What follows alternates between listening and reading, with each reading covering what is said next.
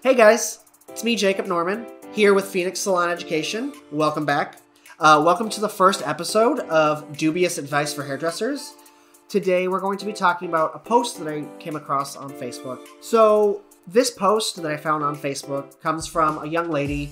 She's been in the industry for a little bit. She's been doing hair for a little while. She's got long hair and it was the holiday season. You know, it was just December because now we're in January.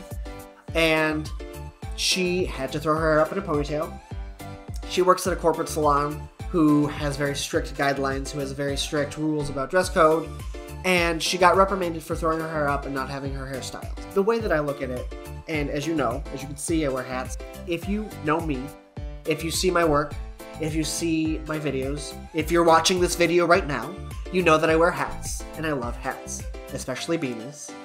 Mainly because, one, I'm trying to grow out my hair. Two, you know, my hair, if I style it, it doesn't last all day. And I know I'm a hairdresser, it should last. But here I am wearing a hat.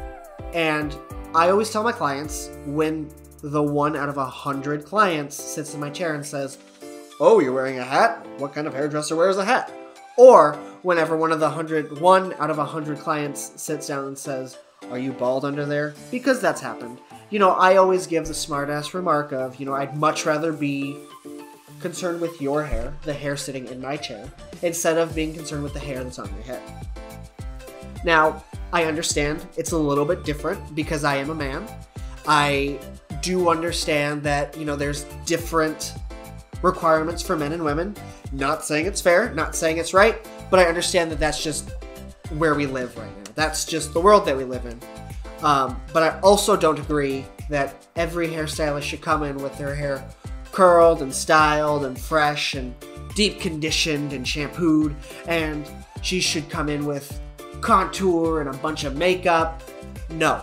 I think you should come in being your true, authentic self. Whatever that means.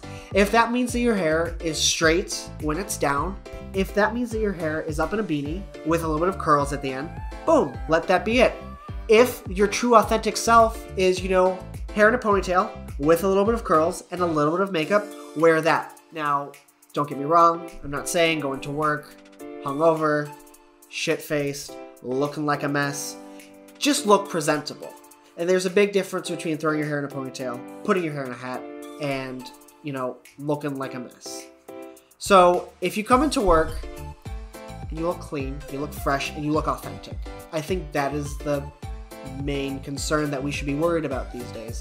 Not necessarily, is her hair done? Is her makeup done? Is she wearing X, Y, and Z? I think it should be, is she being authentic to herself? Because at the end of the day, you know, the client's not coming to you because you look good. They're not coming to you because you smell good. And they're not coming to you because you're nice. And I know for a fact, my clients don't come to me because I look good, because look at this. My clients don't come to me because I smell good, because sometimes I forget deodorant. And my clients don't come to me because I'm nice, because sometimes you have to be a little rude.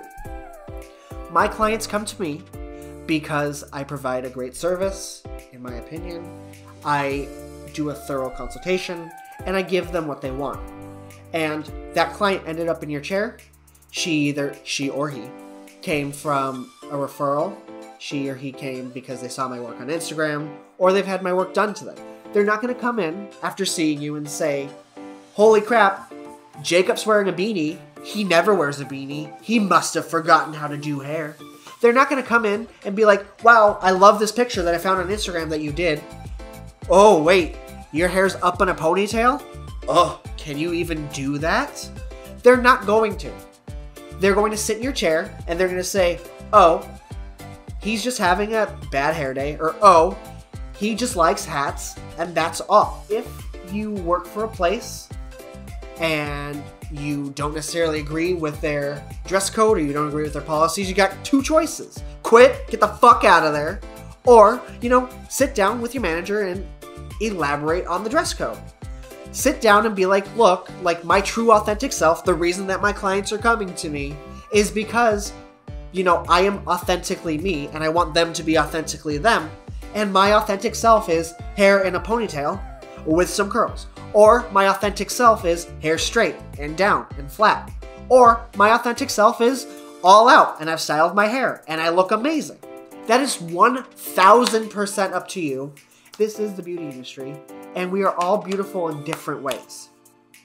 At the end of the day, you know, who cares what you look like? Just make sure that your clients are happy. Make sure that your clients look good and have fucking ponytail hair. Have your hair in a bun. Have your hair in a fucking hat. Who cares? Make your clients look good. Make your clients feel good. Listen to your clients. Provide excellent service, and you'll be fine. Thank you guys for watching. I hope you enjoyed. I hope I was educational. I hope I helped. A couple things for you. One, if you could leave me some questions or links to Facebook pages or anything that you may be having a gripe with in your salon or anything with clients, I'd love to talk about it. I'll be back here next week, next Friday, 12 noon, Central Standard Time. Another thing, I'm starting a podcast, and I'm looking for questions and what I want from you guys in the comment section, or send me a message.